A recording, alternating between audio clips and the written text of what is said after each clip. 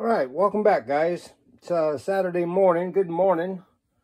I hope we all have an awesome day and a good weekend.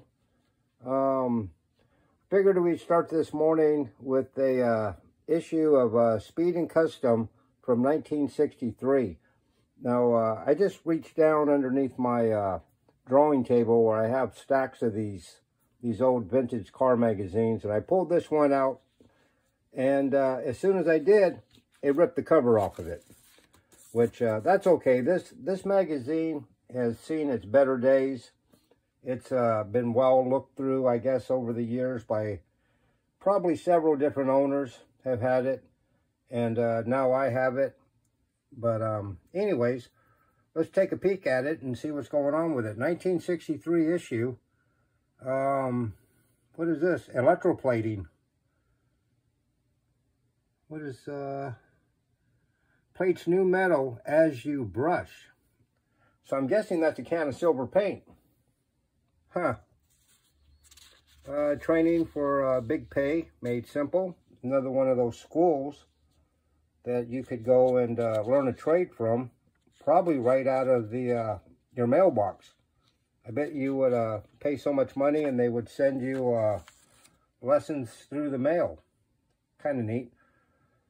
You know, that before the internet, that's probably how they did a lot of this stuff. Here's an ad for J.C. Whitney.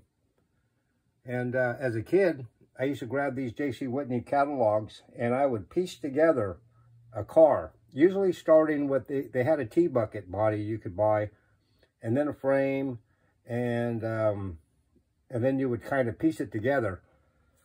You know, and just kind of dream about building a car, I guess. What else is in here? A lot of advertisements.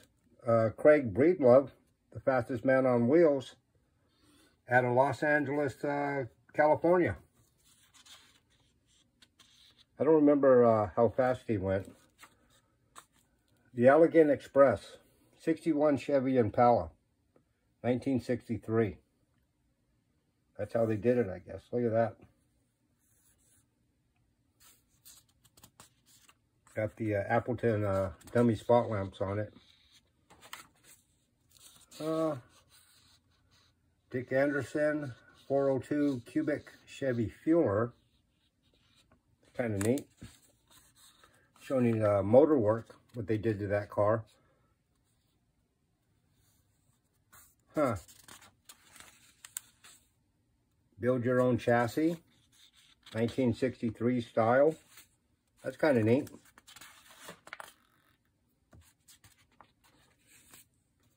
Yeah, a lot of these magazines, I buy them, you know, for the reference.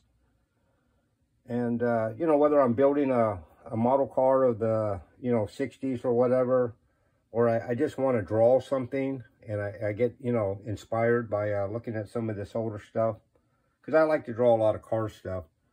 This would make a neat little model here, the T-bucket with a Chevy 6-cylinder in it. I think it's a Chevy. I'm looking through the camera. I really can't make it out. Looks like it said it went 134 miles an hour. That little six-banger, 1963.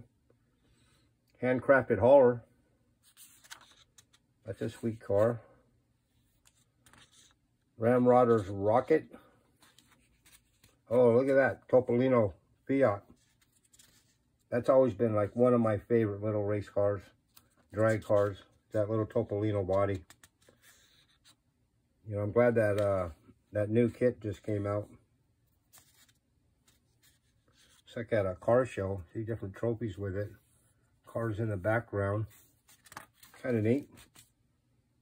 Ooh, look at that Corvette. That Corvette reminds me of, what was it? Hot Rods to Hell, the movie. It had a roll bar like this and the girl sat up on top. And they terrorized a family that was just moving to town, out in the middle of the desert somewhere. I think he got even by the end of the movie. I won't spoil it for you. 1320 Engineering Special. Look at that. white wall slicks and white wall front tires, 1963. There's a Stingray Corvette. 427 Ford Stingray. That's pretty wild. Got a Ford motor and a Corvette. Yeah, there it is. There it is right there.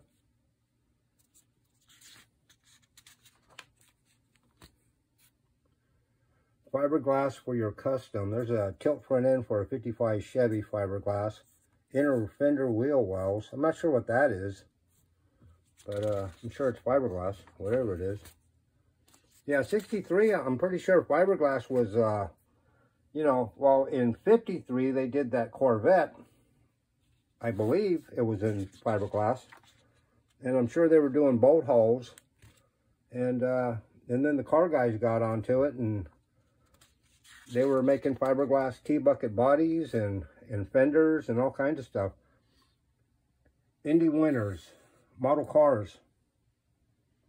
All right, well, now you're talking. Look at that thing.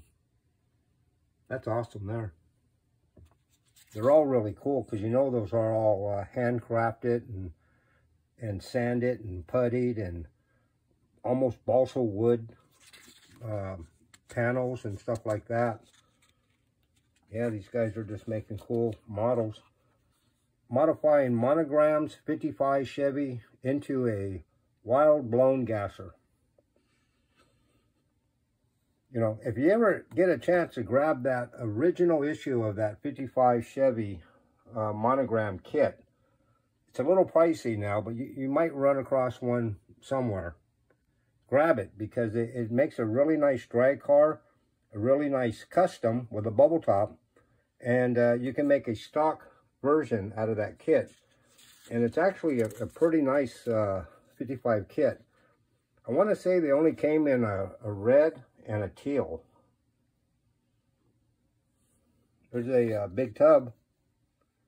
They had a whole series of the big T, the big tub, the big drag. You know, of course, and then they made the big 32. There's a Tweety Pie Revell kit, Ed Roth. What are these? Metal and plastic hinges. I guess you could buy hinges back then. You know, we just make our own out of brass tubing. But at this time, you know, this stuff was pretty new. 63. What is this? Reader's Car Show. So, yeah, if you were buying this magazine and you wanted your car in the magazine, send them some pictures. It's pretty neat. Because then you got bragging rights with all your buddies. You know, look at that 56 Chevy 2-door hardtop Bel Air. That car was what, 7 years old at that time. And I bet you could buy that car for 700 bucks. Even less years later. Jersey Jewel. It's like a 55 through 57 T-Bird. I'm not really sure, but yeah, well, it's got custom tail lights. But anyways, guys, I just thought I'd share this one with you real quick. Saturday morning, start your day. This is kind of neat. People would send in their drawings. Draw your dream car. I wonder if it has the ages of the guys that actually sent them in. You know, when I was like 10 and 11, I always wanted to draw cars and whatever and send them into a magazine. You know, that's probably why I like that cartoons magazine so much as a kid. I have a bunch of the old ones too. If you guys would like to see that stuff, let me know in the comments down below. I'll dig them out.